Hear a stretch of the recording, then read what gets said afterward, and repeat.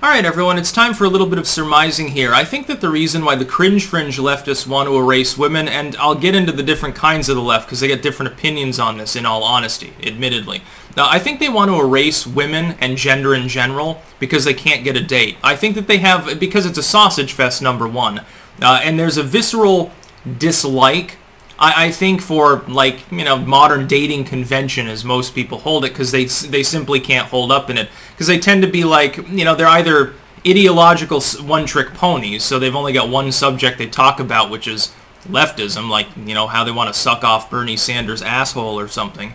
Or they're just physically unattractive. Now, a projection fully expected. I expect that there will be leftists who will say, well, look at this dirty hippie talking who can't get laid. I'm married, so that flies out the window. I'm used to that online. It's rather funny. It's sort of like people used to complain about the fact that I hadn't traveled and therefore my political opinions were meaningless. And now I'm in the Netherlands, and now they say that it's meaningless because I'm no longer in the U.S. So it's like, it's a catch-22. People that don't like you will always bitch about you, even if they're completely wrong. And they, in my case, they always are, because my critics tend to be morons. I think that the cringe fringe left, and I'll differentiate them in a moment, predominantly is just unattractive sausage fest males that can't get a date in the normal sense. And women, by the way, can take advantage of them very easily, and I see this happening, and it's very funny, and I actually support them in doing this, because they'll come in and they realize, like, you got this sausage fest of losers that all pretend to be male feminists, and oh my god, my milady, and they hold her up in a pedestal and stuff, but really they're like they're predators.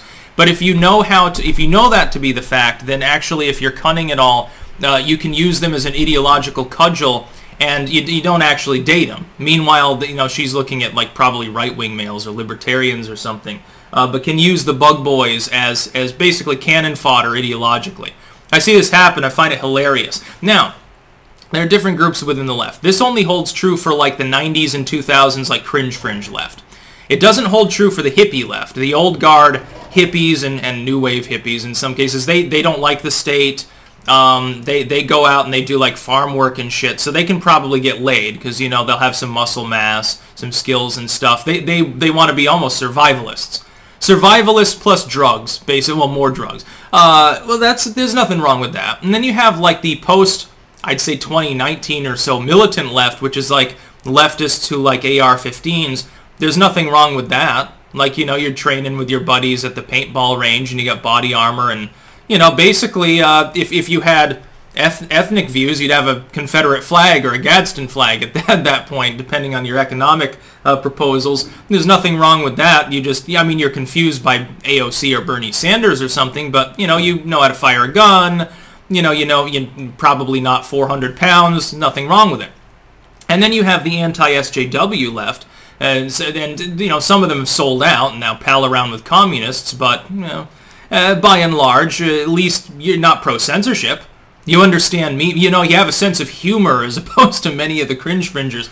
The problem is, if we're looking at especially millennial leftists and some of the Gen Zers, they're all cringe fringers. And Starbucks Marxists. Now, a Starbucks Marxist is slightly different. That's specifically from the middle or upper middle class, like the trust fund college or high schoolers, that they go to Starbucks and they'll complain about capitalism being evil and falling apart on their iPad.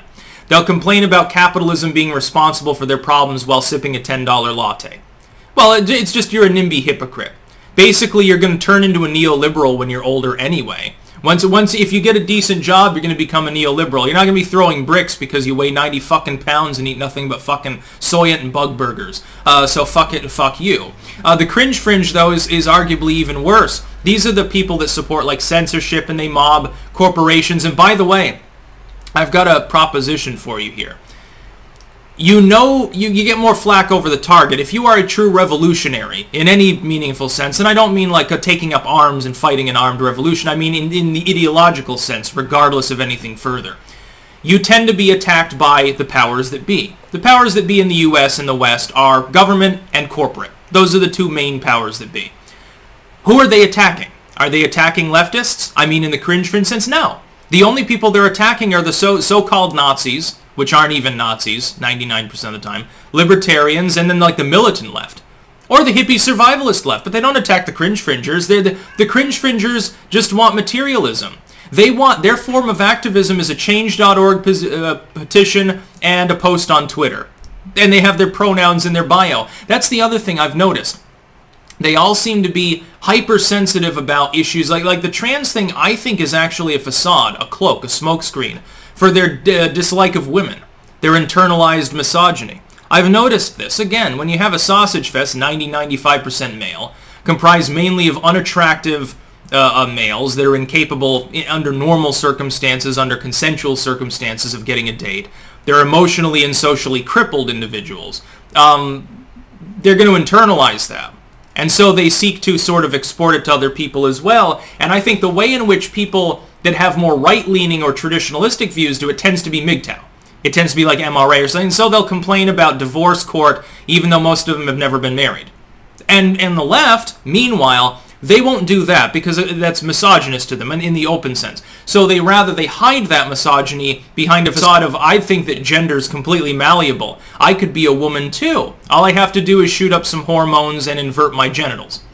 Well, that's clearly not the case. It doesn't have anything to do with genetics. You're talking about gender expression, which is malleable, and there's no problem with that, whatever people want to do. But you're seeking to erase the discrete groups. Like if you erase womanness by making it completely malleable, then Amelia Earhart being the first woman to fly transatlantic, it doesn't matter anymore. Because gender doesn't matter. She's not even a woman. Because gender has disappeared entirely. Being a female Olympian, the first woman, being Mary Curie, who cares? Okay, she had a vagina. Well, of course, if the surgery had existed back then, maybe she would have had a dick, so she'd be actually, a man would have done it. It's completely malleable. You can retroactively apply this to any prior point in time as well. Well, then what's the difference? If gender doesn't have any real concrete meaning, then women's rights means nothing. Women's suffrage, the struggle for suffrage means nothing. Susan B. Anthony, fuck her, who cares? Well, there's a little bit of a misogyny now there, isn't there? I believe that there is. I believe that there's a reason why the soy-faced bug boys can't get a date. And so they internalize and re-internalize that misogyny. It's just that they hide it behind a facade, partially for predatory reasons, hoping to get in with a female that they can actually con into sleeping with them. I think that most of the time it doesn't work. That's about all. Peace out.